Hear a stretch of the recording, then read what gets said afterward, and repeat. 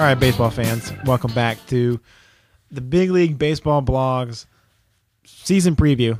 We are talking about the AL East here, which is probably one of the most popular divisions, I would say, overall, and a very, very competitive division. Very interesting this season. I am Zach, your host. Curtis is the brains of this operation as far as information goes. The Tim Kirchin, like I said in another preview. That's right. And Morgan's back there producing. This division was kind of won by a different team last year, the Tampa Bay Devil Rays. Can they repeat? That was fun to see.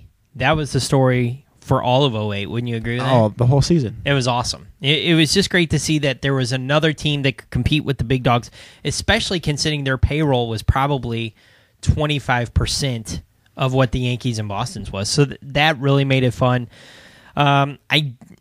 Lightning in a bottle. I think it's only going to strike once, unfortunately. I am a Devil Rays fan. I'm wearing a Devil Rays hat. I am a Cardinal fan first, but I'm Devil Rays second. Everybody's like, I jumped on the bandwagon. You knew that was not true. Right.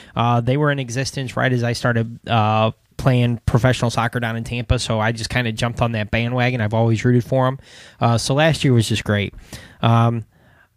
It's a battle between Boston and the Yankees. The Yankees threw out $250 million on like three people. Three players, maybe even two. It was just the two and Burnett. And then you Sabathia. had Teixeira in there as well. Yeah, I mean, they threw out $400 million to three guys. And the funny thing is, I still don't have them winning the division. Really? I don't. I still like Boston. I like the aura around them. I love their GM. They just do it right. I know they spend money, but I know it sounds funny. Their payroll is the second biggest payroll, but don't you feel like it's not as extravagant as the Yankees do it?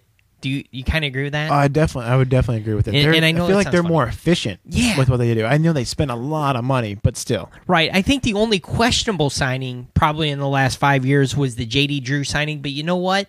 That worked out at times in playoffs. Who produce, they just always get something out of somebody. Yeah. So, I never thought, a Pirate, but sorry, I was just having a little fun with our boy, the Pirate fan. Truth be told, Jason Bay in the trade, Manny, it ended up being better. Jason Bay really had, a decent second half going in that middle of the lineup. So I really like Boston to win it with Ellsbury. You got the MVP, current MVP, and Dustin Pedroia. I think we all thought that was an upset. Him winning the MVP. Big Poppy's healthy. He's hitting third. Euclid's fourth. Bay fifth. J.D. Drew, if you can get 100 games out of him, you're lucky. But when he's healthy, he can hit. Lowell seventh. Jeld Lowry eighth. They got Veritek hitting ninth. And he's serviceable at the plate. So with Beckett, Lester, Matsuzaka, Penny, and Wakefield, and Papelbon closing the door, this team's really set up to make another run this year.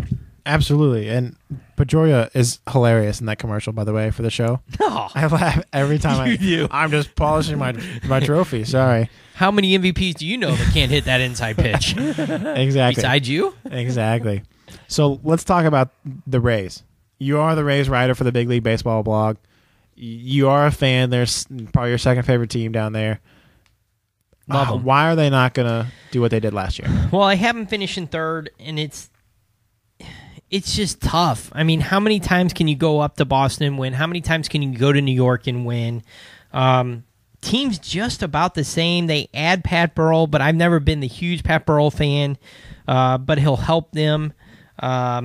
Iwamura leading off, that's a question to me when you have Crawford hitting second. Crawford can steal you 50 bases. Upton, when he gets healthy, he'll only be out the first week. He'll hit third. Reigning Rookie of the Year, Evan Galnoria hit fourth. Pena hit fifth. I mean, their lineup's pretty nice. Now, the one thing they do have, they not rival the Yankees, but in depth on pitching, they're close. I think their number 5 starter needs to be better. I'm really shocked that they sent David Price down. I don't know if you are. He was the hero for that squad, no doubt about it, getting out of tough jams, the closer of the squad through the playoffs. He's just that stud left-hander. I think you have him in the whole season. They still might steal the division again. You got James Shields, Kazmir, Garza, Sonnenstein. Right now it's Jason Hamill. I don't know how long that's going to last. I don't know how long they can keep this David Price kid down. He's sick. Oh, He's nasty. he's awesome. I heard one quote from him. He said that every time he steps on the mound, he's thinking, I'm going to throw a perfect game. I'm going to throw a no-hitter. Yep.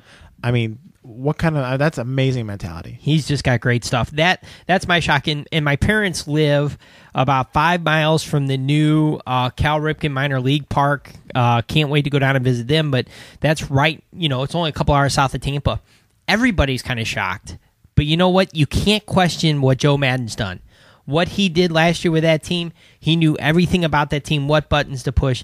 You can, like I said, you can't question him. So if he thinks he needs just a couple months of more seasoning, good for him, and makes him even better when he comes back up. So if they would happen to win this division and slip in again, we're talking probably 2 teams that are going to be fighting for what will most likely be the wild card position coming out of that division. The Yankees and the Sox.